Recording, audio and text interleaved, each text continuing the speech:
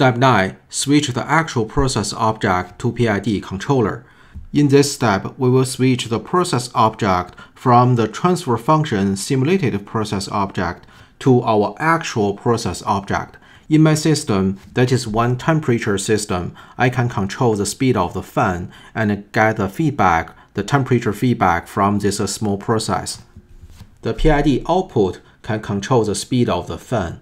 And also, I'm using the transmitter with the PID900 with the temperature transfer to 0 to 10 volts, get the feedback to the PLC, and as a feedback process value to the PID controller.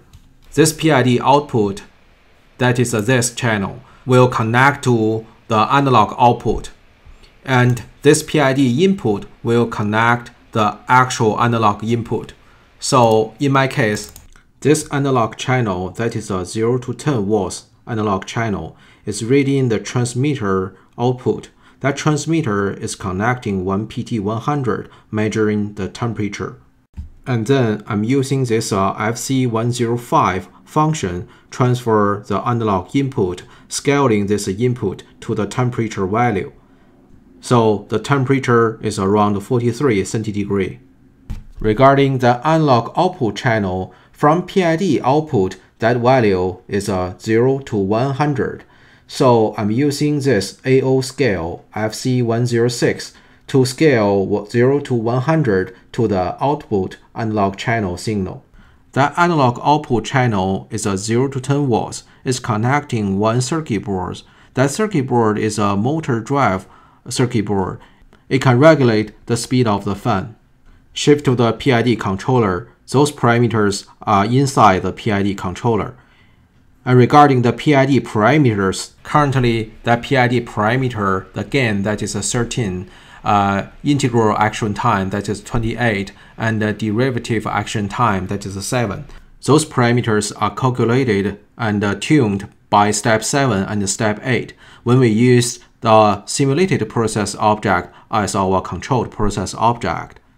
We will use those PID parameters directly control our actual process object, and let's see what the actual performance. Alright, from the PID controller, let's hit this small button. And we can see the trend now. So currently this actual process is working in its operating point. So the temperature from this PID set point, that is 43. So we can see the set point and the actual feedback, that is work around the 43. And currently the output from the PID, that is around 28.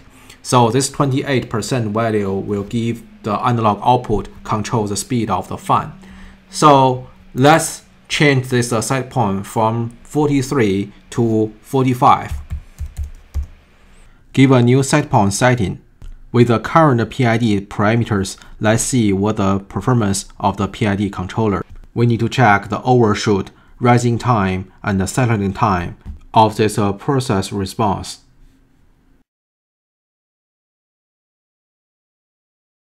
And meantime, we can see because this is a one cooling system, to increase the temperature, so that's why the output decreased to increase the temperature.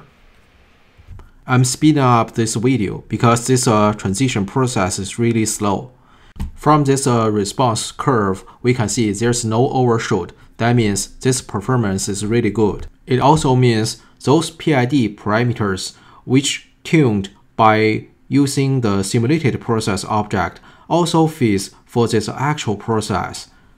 This also states, so these methods are workable and available. That means, firstly, we can use the actual process data, record those data. This data will be used to model the process.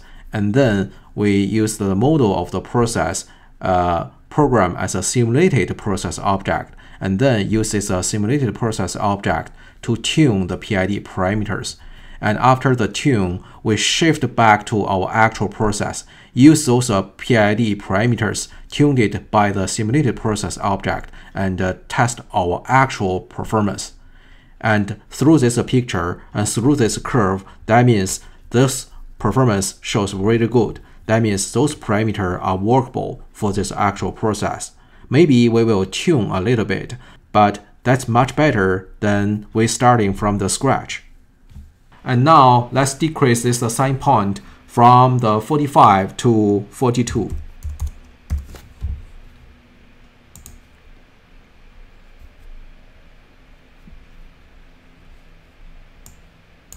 As we can see, to decrease the temperature, the control signal to the cooling system become much higher than before.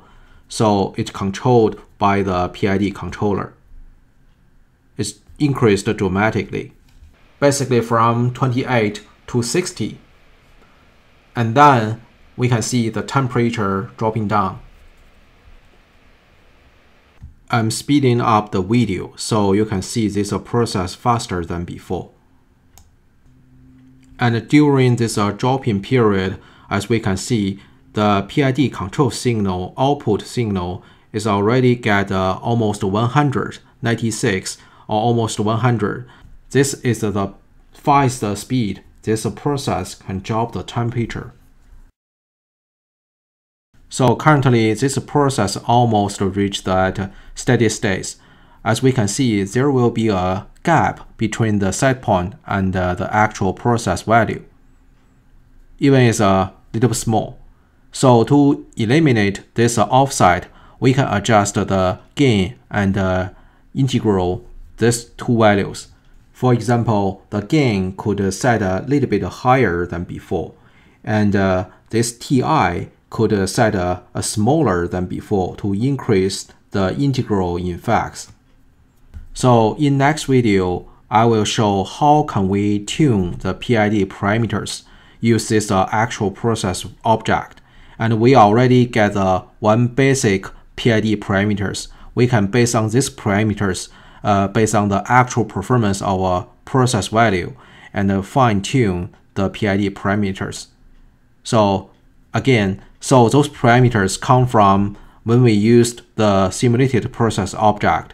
It's much better than starting from the scratch. So as we can see, those parameters already almost good enough. But sometimes based on the actual performance, we can still fine-tune, adjust a little bit on those parameters. So see you in next video. Thank you for watching. If you like this video, please give me a thumb up. If you like to watch more videos in my channel, please subscribe. See you in next video.